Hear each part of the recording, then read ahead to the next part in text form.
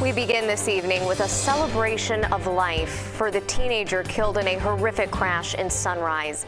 Venkata Krishnamurthy lost control of his vehicle on Tuesday and drove into a lake.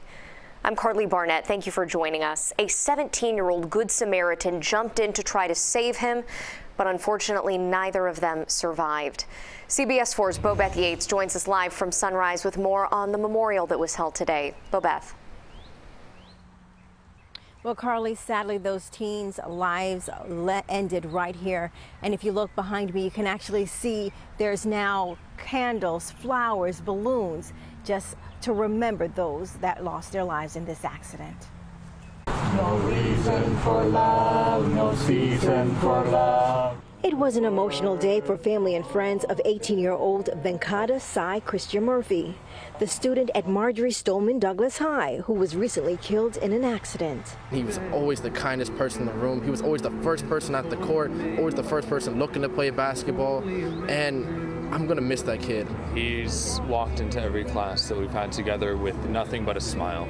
He's brought joy to every single event that we've been to together, whether it be going out to Chipotle after school, getting something to eat with friends. According to police, Sai was driving in an area he was unfamiliar with, lost control of his car, then plunged into this lake near Northwest 12th Street and North Flamingo Road in the residents of Sawgrass Mills community.